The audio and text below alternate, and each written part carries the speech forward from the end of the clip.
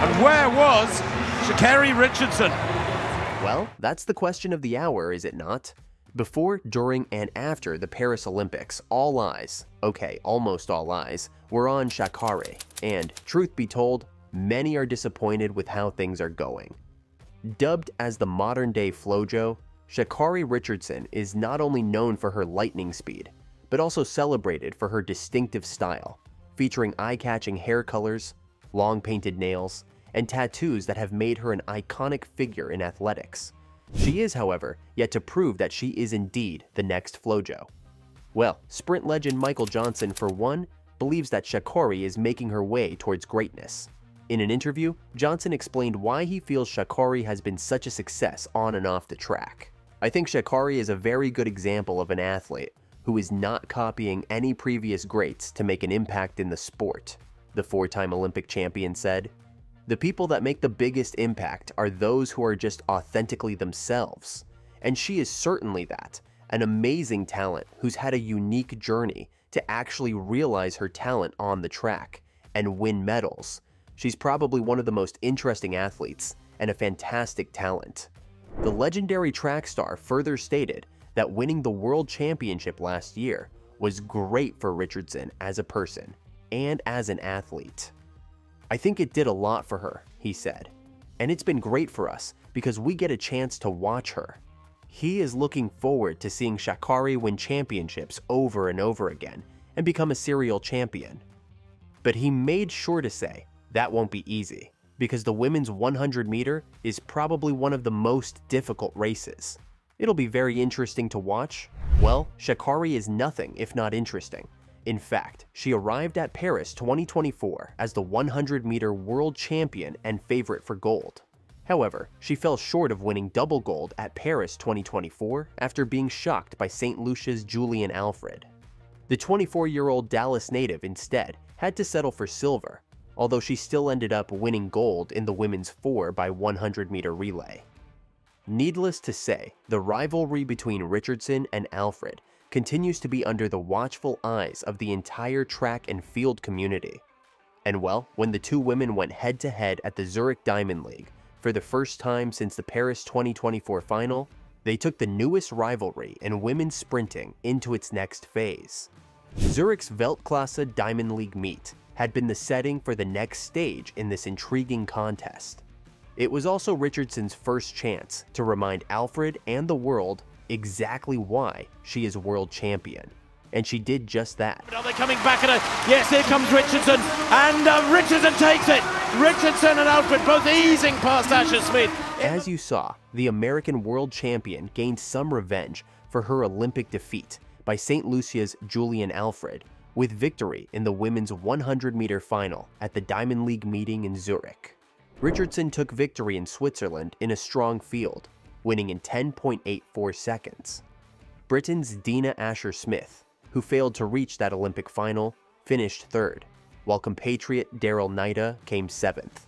"This is probably the funnest race I've had all season," Richardson said. "I took that time after the games to come back, regroup, and be able to show you guys the ShaCarri Richardson y'all know." Clocking in at 10.84 seconds on the wet track in Zurich, her time was just 400ths ahead of Alfred, who took second in the race. For Alfred, it wasn't much of a big deal. "I am just having fun. I am trying to finish strong. I really have not had the chance to take my medal in," the 100-meter Olympic champion said after the race. "After Paris, I went back to Texas and did some training.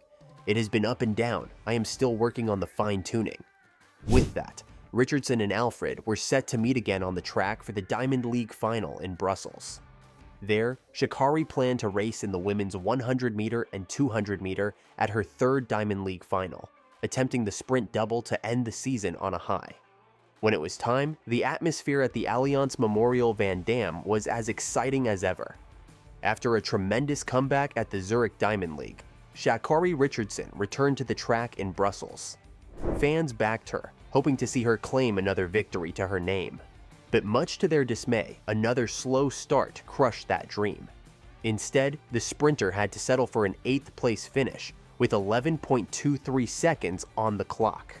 St. Lucia's Julian Alfred sprinted to the finish line, clinching the Diamond League title in a blistering 10.88 seconds. Look at the run there from Dina Asher-Smith to get close to Julian Alfred. Wow. Mind you, she also gets a hefty prize for this win, $30,000.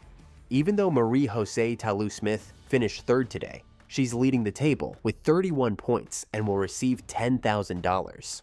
Unfortunately for ShaCarri, she's currently placed 8th on the Diamond League table with 16 points, which means the sprinter ends her season in Brussels empty-handed. After her thrilling victory at the Zurich Diamond League, ShaCarri faced her Olympic rival one last time at the King Baudouin Stadium. But even though she was still riding the waves of her Zurich victory, things didn't work in her favor. Poised as the favorite, her slow start proved to be detrimental yet again. Trailing behind, there wasn't much the sprinter could do.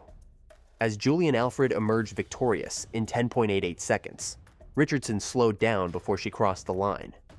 "I'm so happy, it feels amazing to finish my season on a good note and to take the win," said Alfred. "I am just so proud of myself," she added.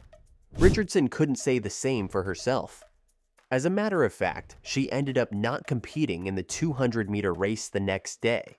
Although the American star was due to contest the 200-meter, her name was missing from the official online start list. Dutch sprinter Tassa Gia replaced her in the lineup. As the final list of athletes for the 200-meter race was released, many fans noticed the American's name missing.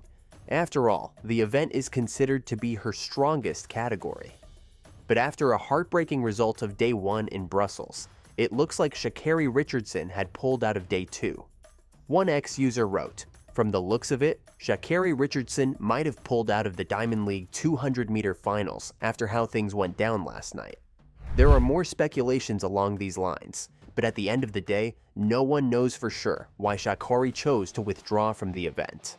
Many wondered what was up with the athlete, as one quipped, "Richardson was strangely off her game." Some suppose that it was because the athlete had pushed herself to the limits. It can be noted that shortly after the Summer Games, she posted an Instagram story of a track with the note, "Last day out." It was understandably interpreted by many as her confirming her season is officially over.